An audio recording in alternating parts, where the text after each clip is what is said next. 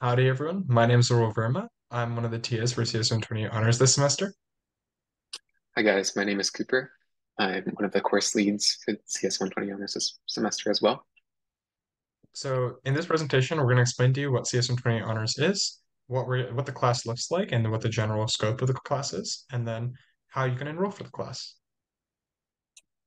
So what is CS120 honors? Well, as the name implies, this class is the honors add-on for CS128. It's a 0 credit hour course, and you'll either receive a satisfactory, unsatisfactory grade, or if you're a James Scholar, you'll receive your HCLA credit by taking this course. It's 100% student run. Arul and I are both undergraduates, and so are all of the other staff members. And in this course, we'll cover content that's very similar to what's taught in CS128. However, while CS128 teaches you concepts in C++, we'll instead utilize the REST programming language. And finally, in the latter half of the course, there will be a group-based final project where you'll gain practical experience developing and deploying projects in Rust. So, let's start by talking about what Rust is and why you should take CS128 Honors. So, Rust is a C++ adjacent programming language. In other words, it's a very low level, very high security programming language focused on memory management and low level latency. For 7 years, Rust has taken Stack Overflow's top spot as the most loved and most popular programming language. And the reason most people take this course is because Rust is a super cool language. It's very popular among many of the top companies in improving the security and latency of their code. And this is a great way to learn about more topics in CS. And you can create a lot of interesting projects through Rust. So many people who take this course are looking to make a lot of really unique and interesting projects, along with a lot of their similarly passionate classmates who they can work together with to create something really amazing. So how is this class broken down? Well, it's very similar to CS128.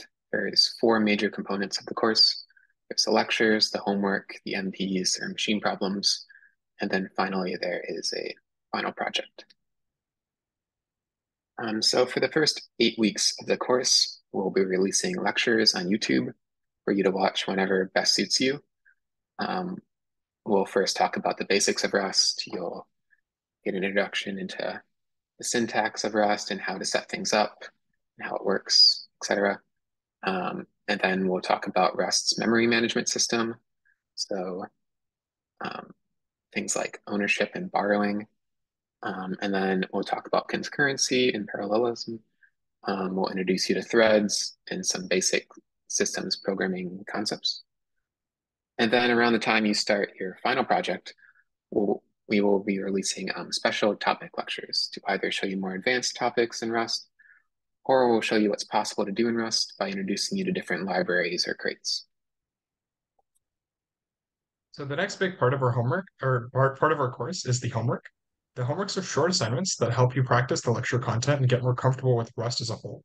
They're only two a week, and they're short assignments meant to be for 30 minutes, totaling to an hour per week, and they only occur for the first half of the semester. Any of these homeworks can be done in our office hours as well, so you can work with a staff member to help when you're stuck. And they're meant to help you familiarize yourself with course content and set you up for success in the following parts of our projects, such as the machine problems and the final project. Next is the machine problems or the MPs. We'll have four of these throughout the semester, and these are more involved assignments that will require you to take about 1 to 2 hours to complete. Um, two of these MPs will require you to implement popular algorithms, these being the k nearest neighbors algorithm and the MapReduce algorithm. And then the other two MPs will have you build out a simple application on the near terminal, these being a calculator and the hangman game.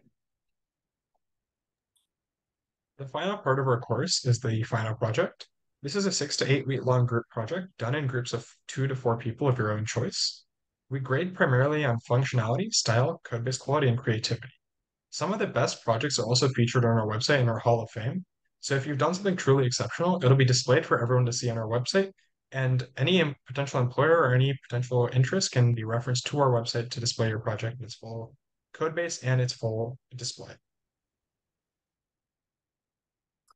So how do I sign up? Well, it depends. If you're a James Scholar, you have to submit your HCLA form with Professor Nowak, as the instructor, and you do not have to register for the course in self-service. If you're not a James Scholar, then you have to sign up for this course in self-service, just like you do any other course.